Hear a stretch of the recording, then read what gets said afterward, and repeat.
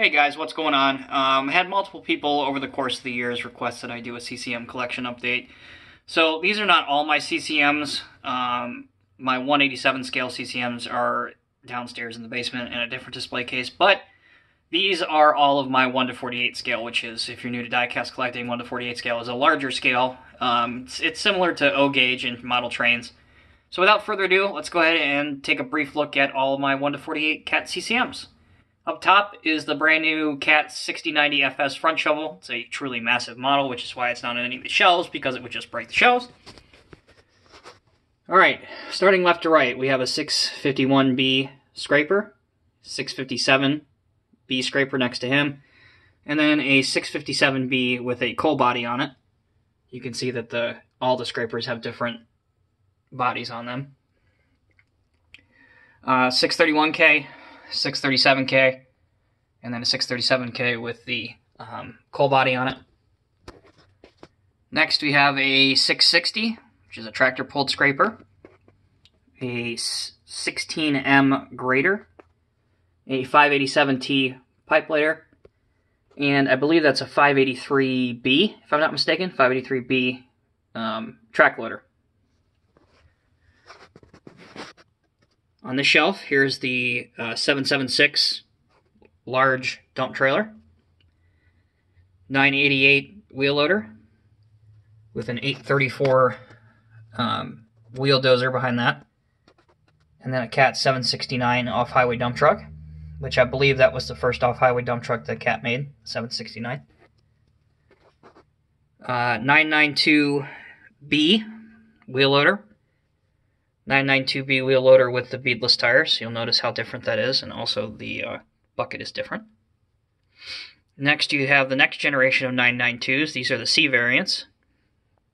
992C regular and 992C beadless tires. I believe the buckets are the same on these. There's a little bit difference to them, I think, in terms of this is the same as this one, this is the same as this one.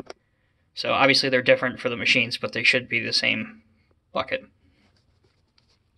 Next we have the 77Gs, 777Gs. This is the off-highway truck, and to the far right is the water tanker, mega water tanker. Taking a break from CCMs for just a second, because I also have some of my 1 to 50 scale trucks up here. On the left, that's a Peterbilt 379 with a Nelson ramp trailer. Here's another Peterbilt with an East dump with working tarp. And there's a CAT CT660 by Diecast Masters. Next is a Mack Granite with entire liquid asphalt distributor and spray bar on it. Next we have a Kenworth heavy haul tractor. Next is a Freightliner Century class, pulling an East flatbed trailer with a shuttle lift crane and a Moffett forklift. Next are two East dump trailers, one being pulled by a Peterbilt, the other one being pulled by a Tonkin/WSI Caterpillar CT680. Next we have another Pete with a Elliott Fuel and Lube body on it, and a Peterbilt 335 rollback or tow truck or flatbed, and he's got a Diecast Master skid steer on it. And finally, we have yet another Peterbilt with a National Crane boom crane on it. He's got one of the CAT CCM 349F excavator buckets on it. Back into CCMs, speaking of, here's a 735B articulated dump truck with working tailgate. Love that model. That's a newer release. As are the D9Gs. There's the push dozer. There's the DD9Gs, the twin tractor push setup there. And then the last one is just the standard D9G with multi-shank ripper and blade with a 9R rip blade on it. Next to him is a CAT D10, and then a D9L with a push blade on it. D9L with a blade and a impact ripper on it. And moving down to the last shelf, we'll start in the back.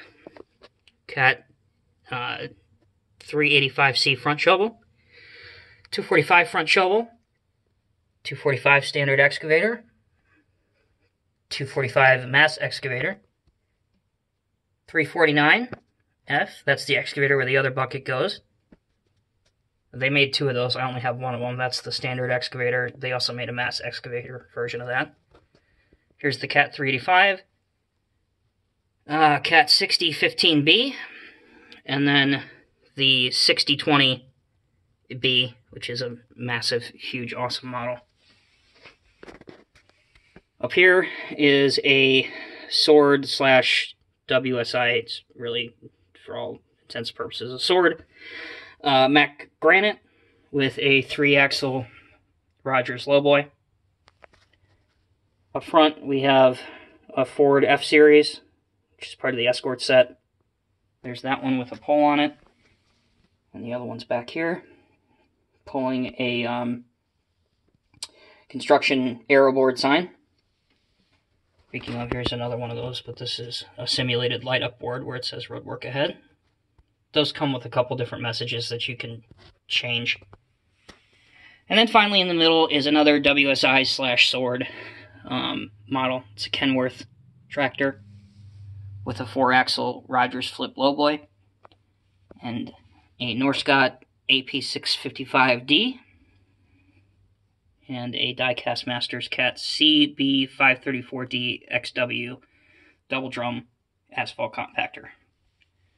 So there you go, guys. I know it took me a while to do this video. I hope you enjoyed it.